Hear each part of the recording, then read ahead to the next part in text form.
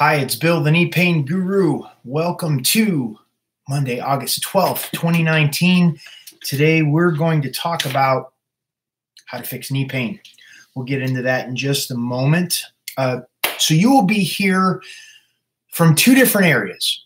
One is either you're on my newsletter or you're coming straight off the internet onto YouTube, just to give you context of who I'm speaking to. So I will be making sure to address both of those camps. If you haven't already, if you're coming straight off of YouTube and you would like to start my 7-day knee pain reduction challenge, head over to my website, thekneepainguru.com, and do that. That would be a real good thing for you. It would give you context, help with context as far as what I'm talking about.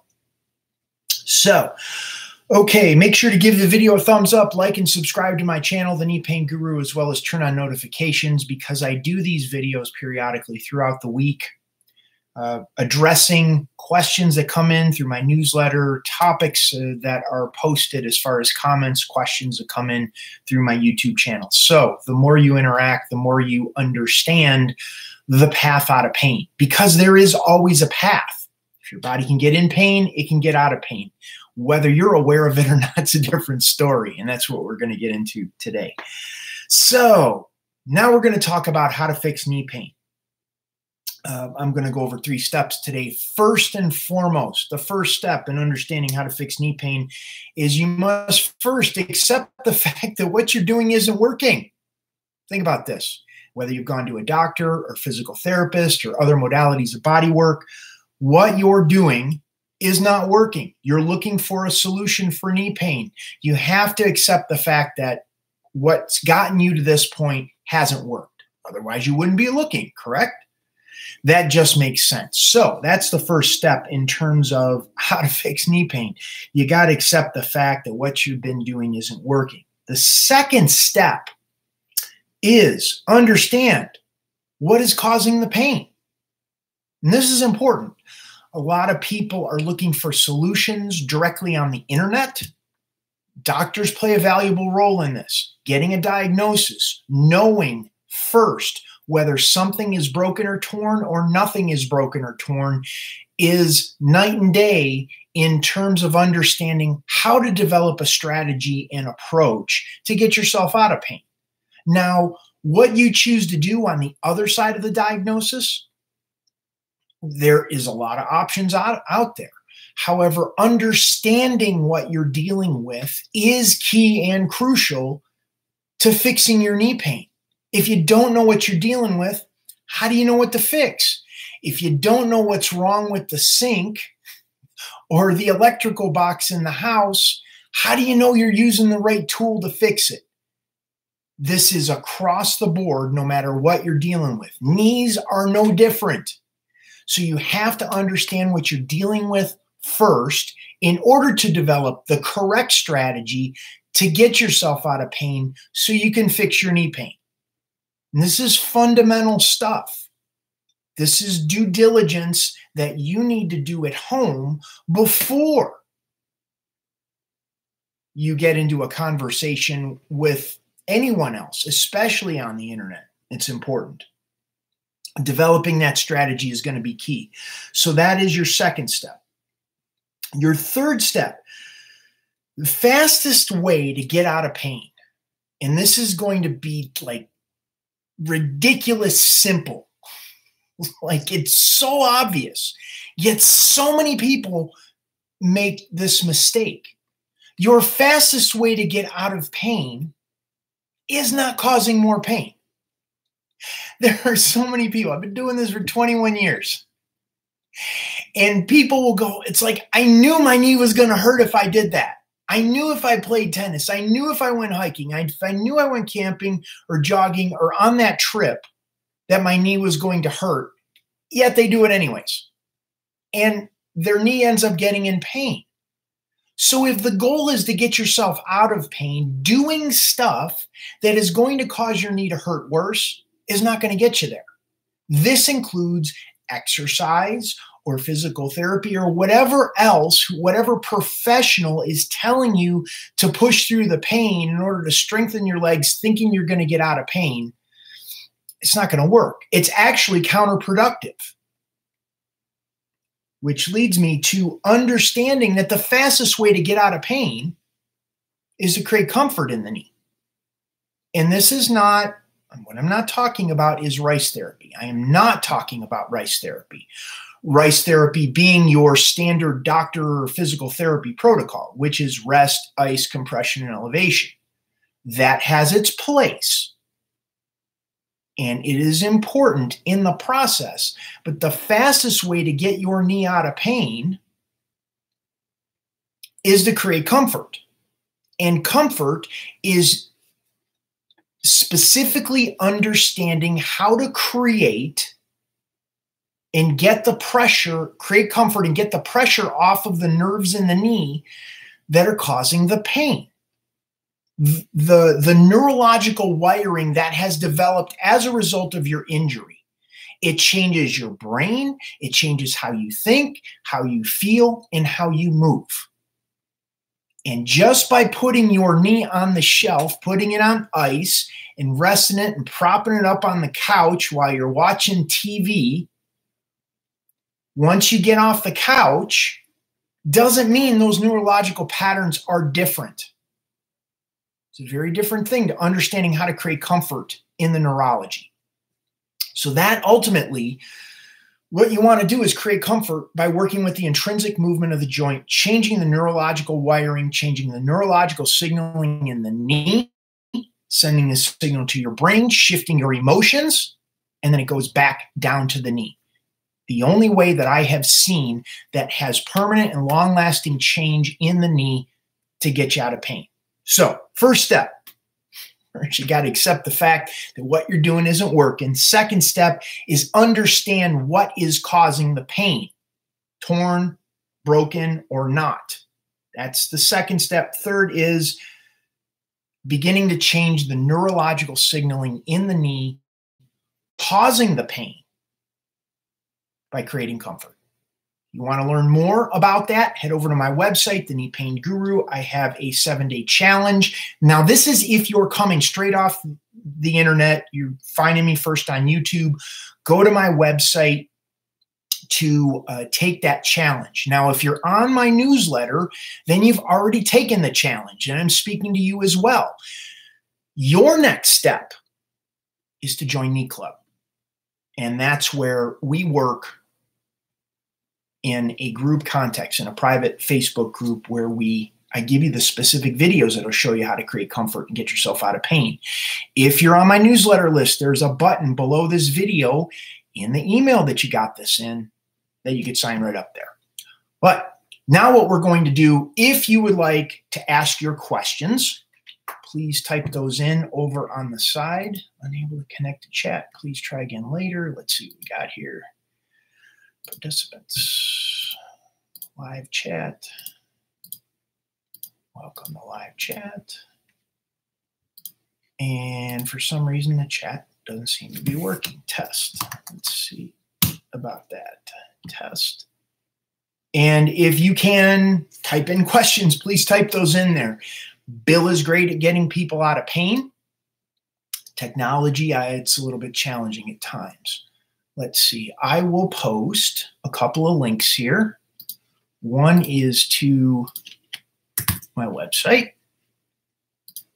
That is for taking the 7-day challenge. That is the first link there.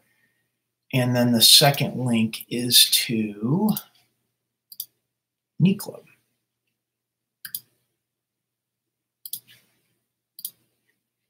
Type in your questions if you have them. It's saying on my end there's unable to connect to chat. If this chat for whatever reason isn't working, type it in the comment section because this video will be up on YouTube going forward. So if you do have questions or comments, please put those in the comment section. I will see those. I address all of those questions, and I can use that content or use those questions on future videos. Like I said, I do these periodically throughout the week. Make sure you give the video a thumbs up, like and subscribe to the channel, as well as turn on notifications of future videos. And you'll get notified of future videos. Okay. Well, I'm not getting any questions in here, and I don't know if it's because the live chat is down or no one has questions. Either way, it is out of my control. It's not anything I can help with at this point. Pop out. Let me try a pop-out chat. Oh, Robert. Here we go. Okay, Robert asked a question. Can you talk a knee range of motion? Yes, knee range of motion. Let's talk about that for a second. Apparently, questions are working. If I do this pop-up window, please type your questions in there. Robert shared something. So you have range of motion in the knee. The knee is a hinge joint. It extends, it bends. And there's two different ranges of motion. One is an anatomical range of motion. The other is a comfortable range of motion. Anatomical range of motion is your knee's supposed to be able to extend fully and slightly hyperextend, possibly. Mine does a little bit. And it's supposed to be able to fully bend. And if it's not doing that, what's happening is there is a neurological tension pattern that's going on in the knee, the leg, the hips, and the lower back, which all play a role in the ability of the knee to extend and bend. When we have a tension pattern that the body has taken on to protect the knee from getting injured further, accident, injury, surgery, trauma, whatever is going on, it causes the knee to tense up. And it doesn't allow for the full extension or flexion of the knee. Now, you could point to scar tissue. You could point to the muscles aren't strong enough. You can point to a lot of different things.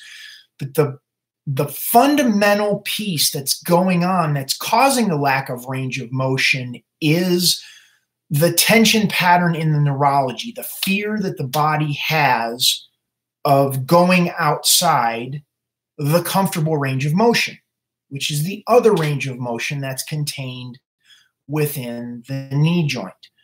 The comfortable range of motion, from my perspective, from my approach, is we start creating comfort in the comfortable range of motion, which causes the joint to relax.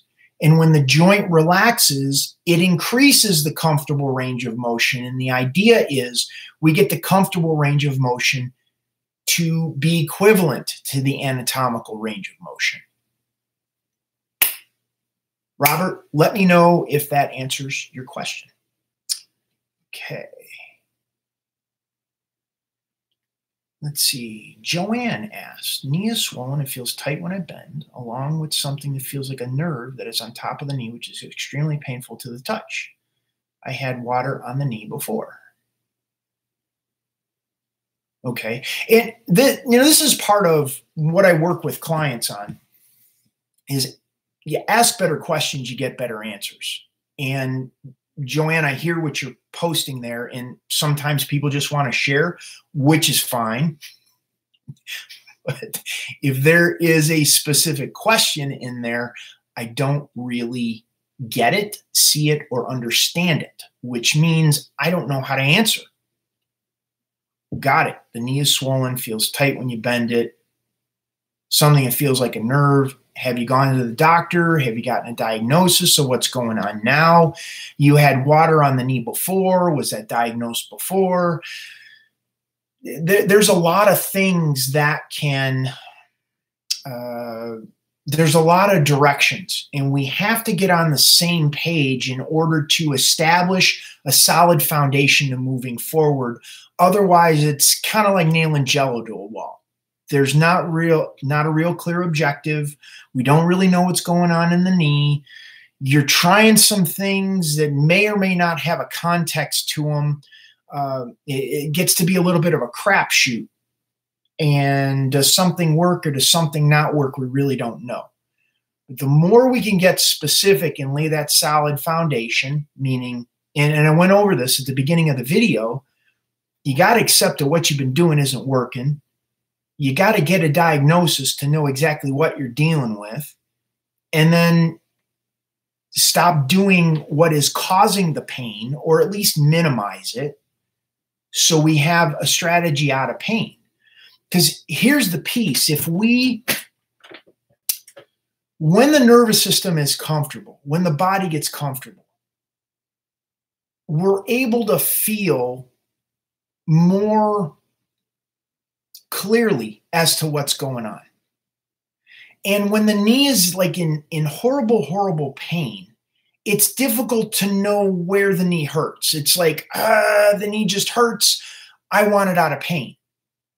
But the more we can quiet that knee down to understand what specifically you do that causes the pain, that's going to be helpful, because pain can come from the reason for the nerve irritation could be a lot of different things. One could be it's because there's something damaged in the knee. Another could be because your diet is creating systemic inflammation, causing the pressure on the nerve in the knee. The pain could be because you're dehydrated. The pain could be because there's some neurological tension pattern that's going on in your foot that's causing you to walk a certain way, which causes the nerve irritation in the knee and causes your hip to compensate. So we have stuff that's going on in the physical body. You can have stuff going on in your mind and your emotions that causes your body to tense up a certain way, that puts the pressure in your hips and lower back a certain way, the way you sit, the way you stand, the way you walk, that causes the nerve irritation. So where's it coming from? We don't know until we start creating comfort in the joint and getting the nervous system to relax, and you get a clearer understanding of what's happening. And without that, like I said, it's a crapshoot. Well, I iced my knee and it felt a little better, and then I went and played in softball and then it got worse. And then I went home and fell asleep and had, before that, I had a half a bottle of ibuprofen, and I woke up and the knee didn't hurt as bad as it did when I went to sleep. That's a crapshoot there. Don't even know what the hell is going on, or if you're doing anything better, and, you know, wink, wink, nudge, nudge, you're not. Because the ibuprofen and the softball and all that other stuff is just, you're on this roller coaster. You're on a hamster wheel, and it's not getting any better. So, any more questions? Please type those in the comments section. Joanne, I don't know if that helped any. Let me see. Pop out chat. There we go. If anybody else has questions. If not, if you don't have questions, I'm going to be jumping off of here in a little bit. I have my knee club call. We do those calls on Mondays and Thursdays. It's a private Facebook group where we get into details. So I would take what Robert is saying and what Joanne is saying, and we would dig in deeper. And I would give you specific videos for homework that would begin to create comfort in the knee based on the pattern of what you're telling me today. Like Robert with the range of motion, I would immediately give him modules 1, 2, and 40 in the pain pattern interrupt section. Hello, Maria. If you have questions, please ask them. And I would also give him modules 22 and 23 for his hips and lower back, because the ability of the range of motion in the knee to have full extension, full flexion is directly related to the tension that's going on in the hips and lower back. So we would do that. Then with Joanne, I would, the knee is swollen and feels tight. I would need to understand, well, what is the diagnosis? Is something broken or torn in the knee? Something feels like a nerve on top of the knee. So the top of the knee, is it above the kneecap? Is it towards the thigh? And then based on what she tells me, I would give her specific pain pattern interrupts, videos to watch that would give her comfort in that area of the knee. On the next call, we would go over, like, well, what is that? What happens when you create comfort? I don't have a crystal ball. I don't know what's going to happen on the other side of creating comfort. And when we do create comfort, that sets forward a chain of events where we're aligning yourself, your knee, with your body's ability to heal, your nervous system's ability to heal itself. So I would need to know what happens on the other side of that, what she notices, what she doesn't notice, how the pain moves, how the pain changes, is going to give me an indication of what the next step is on the other side of creating comfort. We get out of the mentality, this is lazy thinking. This is lazy thinking to go, oh, Bill, I tried your stuff and it didn't work. It's lazy. What I am looking for is, Bill, I did this and I noticed this. The pain got worse, but it moved a little bit higher, or I had to push in a little bit more and it got deeper. That is using pain as information. So we're evolving here. This is not your mother's knee pain or your father's knee pain elimination strategy. This is next level of getting to an evolved place of understanding what is happening in the knee, in the body, to get your knee out of pain. Okay, we aren't getting other questions. So if you're watching this video straight off of YouTube, head over to my website, thekneepainguru.com. Take the 7-day knee pain reduction challenge. If you're watching this from the email that you received as a part of receiving my newsletter, then go down below this video or the link in here and sign up for Knee Club and get the help and support that's going to get you out of pain. Pain elimination, not pain management. So, okay. Thank you, everybody, for being here. Thank you for Robert, Joanne, and Maria for contributing. And I will see you on the next video.